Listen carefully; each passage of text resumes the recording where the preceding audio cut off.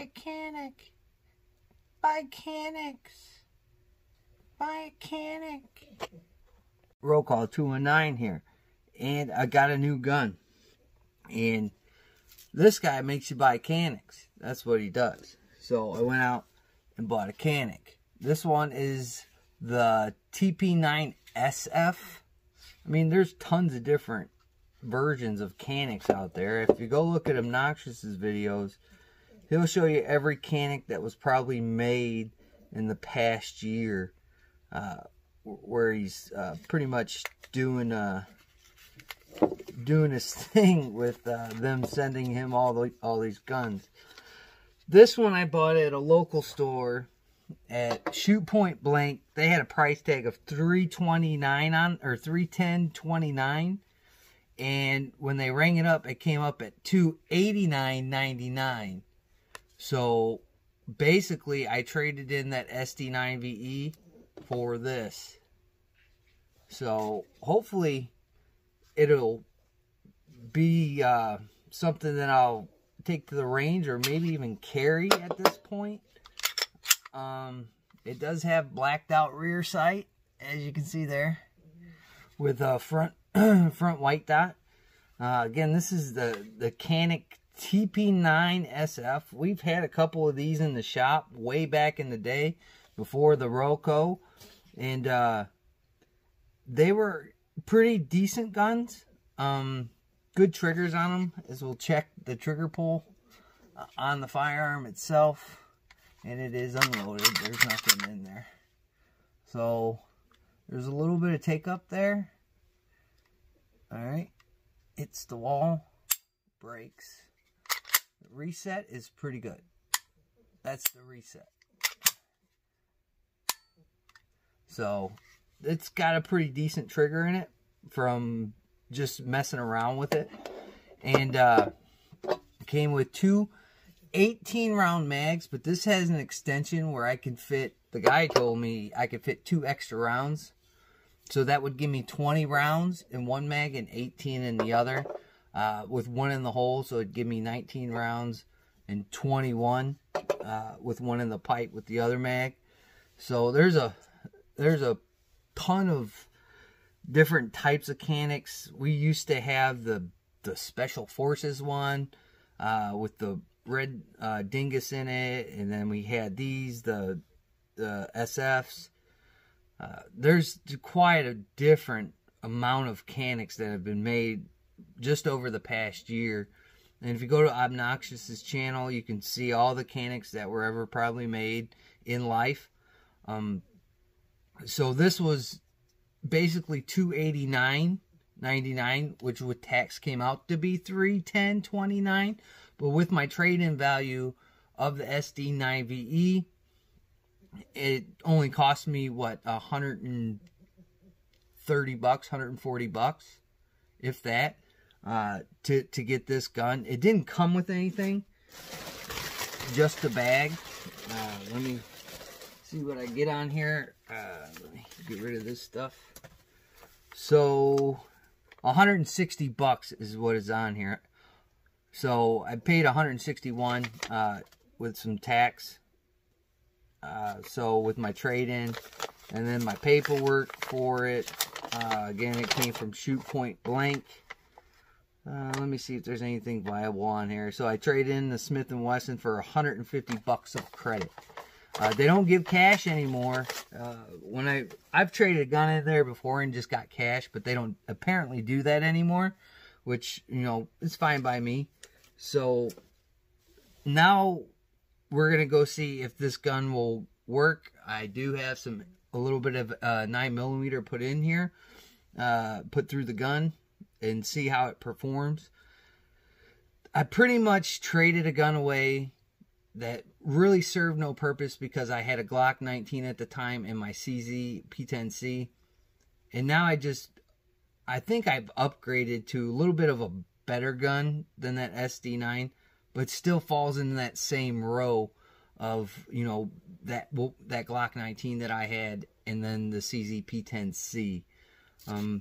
It didn't come with any extra back straps or anything, so what's on there, unless I can find a place to order it from, is what I gotta live with. The stippling on the sides of them, that needs help. It does have some checkering in the front that does absolutely nothing. Picatinny rail right there for a lighter laser or whatever. Does have some serrations there that does absolutely nothing. Not quite sure how to take this gun down, but I think it's these two tabs here. I haven't really messed with this gun since I got it. So what is this? It says fires without magazine, so it doesn't have a magazine disconnect. Let me see if there's anything else on here. It's from Century Arms. So Century, as you guys know, they're pretty much like a Turkish kind of company. And a lot of people gripe about it because Turkey sponsors terrorism in some aspects. And you know, a lot of people gripe about it. You know, you're feeding a country that thrives with terrorism or is a sponsor of terrorism. I traded this gun in, so it was a used firearm, so I didn't help out terrorism in any way. But we're going to give it a shot here in the next few weeks. I'm really busy, really backed up in the schedule, and pretty much stuck doing some family stuff. And deer season is right around the corner, and to mix into that, turkey season is upon us for the fall stint, which is only, I believe, a week or so, give or take. I'd have to look in my book and see. So this gun's probably not going to be shot anytime soon, which sucks, but still, we'll have to deal with what we got to do. Again, there's not a ton of features from it. It does have this little pin in the back, which tells you if you have a round in the hole, and then when you press the trigger, it goes away. There it is. There it is, and then that's how that works. It does have some memory positioning here for your finger, and I guess they tried to stipple a little bit on there, but that does no good either. I think this is just a pretty plain basic gun. I haven't even seen if it's been shot. Let me stick my finger in there. So look how dirty that thing is. So somebody shot it. I mean, somebody shot this gun. So I'll probably have to get in there. I'll clean it out. Maybe put a mag through it with the way it is now, and then clean it, and then put a mag through and see if there's any kind of differences or anything like that with the firearm itself.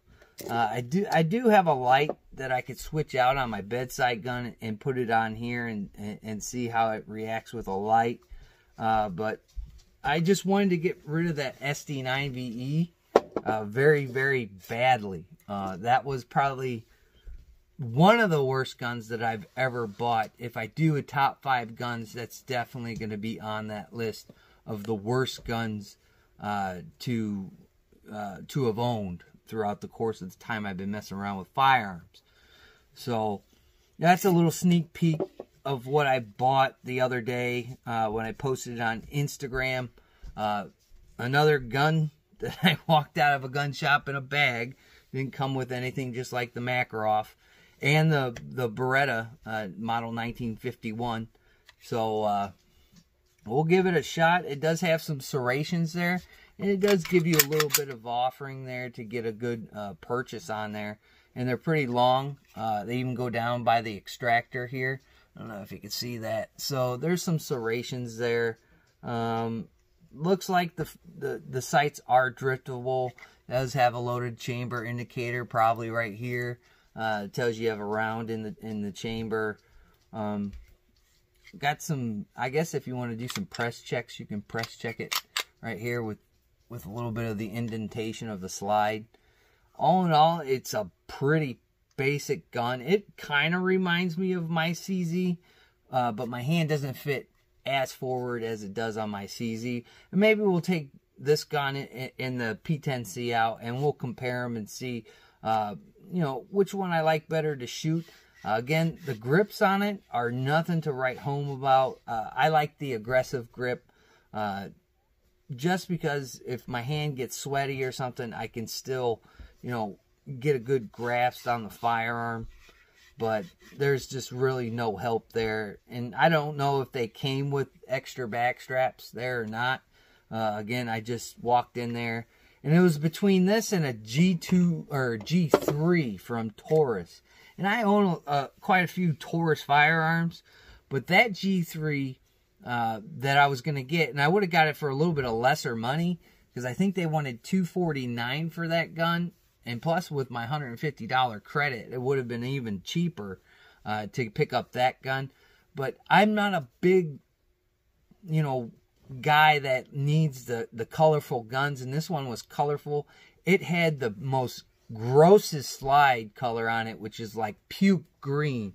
I don't even have, almost like some hunting camo that I have. Geez, let me reach over here and see what I got. I mean, it was probably this dark of a green on a FDE frame. So the slide was like puke green on poopy brown. Very disgusting looking gun. Wasn't attractive at all.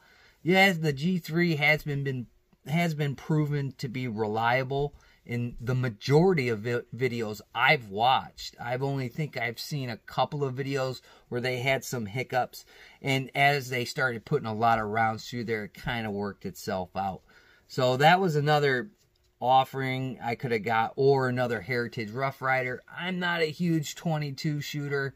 There's a lot of people out there in gun culture that are. Me, I just, unless I gotta, you know, take a varmint out, some kind of, you know, raccoon or something like that, I don't really shoot 22. The kids don't shoot 22 anymore. They're shooting 9.380 and things like that, 38 special, you know, all the stuff that, you know, is very rare to be found nowadays. Imagine that, huh? So we're going to take this gun out hopefully sometime here in the next few weeks. I'm going to have to score a little bit more 9 because these magazines are going to take a lot of rounds unless I just fill them up halfway and just check functionality checks with it. I might look into a holster depending on how I shoot the gun, how good it is, and how it feels as I'm shooting it. Again, it has a little bit of similarity to my P10C. It is pretty chunky. This part back here reminds me of one of those old Walther PPQs, which that doesn't really help me much in the terms of looks. I'm not a big fan of having that loaded chamber indicator in there. Just, you know, me checking if the gun's empty. You know, you drop the mag and you pull the slide back and look in there and see what's going on. Be conscious of the firearm. I'll throw that extended mag in there. So, like, I don't even need that because I don't have big hands. So having that extension on there just adds a bunch of length to it. So in retrospect, if I was to carry this gun, I would just carry it with the flush fit mag for a little bit better concealment. It is a big gun. I would call it a full-size firearm. So, I mean, I don't know. We'll see how it performs and whatnot coming up here in the next few weeks. What else can I tell you about the gun? I got a decent deal. Plus, they gave me a free pass for a range session there. And then I talked to them about taking a concealed carry class because in the end, the place where I went and took my classes is no longer in business, which sucks because they went out of business right before the Roro came sweeping through the country. And I think if he would have stayed open, it would have pretty much skyrocketed his business, and it would have took off. But that's what happens when people lie and they cheat the system. All these politicians, you know, people start going out of business. So it's really sad. But I talked to them about taking a class, and they said, yeah, it's like, I think it's like $79 for a basic pistol class. And I always like taking the basic pistol class just to keep me fresh. I am getting older, and I'm just not the greatest shot in the world. So the more practice, the better you are. Shooting is a perishable skill. I say this quite often nowadays, especially shooting when I get the time and see how bad I am in some aspects with guns. So that's always something to keep into perspective. while carrying firearms is to go take a class once in a while and really hone your skills. So we'll take it out, we'll shoot it. Obnoxious says, buy a Caniks, buy the Caniks. The Caniks are everything. Orange Man bad. Yeah. So we'll go shoot it, take his advice. Even though this isn't one of the guns, I don't think he had this gun on his list of many that he's reviewed. Maybe it was, maybe it's not. I don't know. So I'll do some more reviews, go through some more reviews on YouTube and see how other people like it, which, you know, which is going to be like, oh, this gun is awesome. So I'll shoot it for myself and make the determination. With that being said, I'd like to thank my old, my new, just people that zip through. Greatly appreciate it. Like, comment, subscribe, share your favorite gun content, whatever platform you use. And like always, we'll catch you on the next one. Bing, bing. Orange Man bad. Orange Man bad.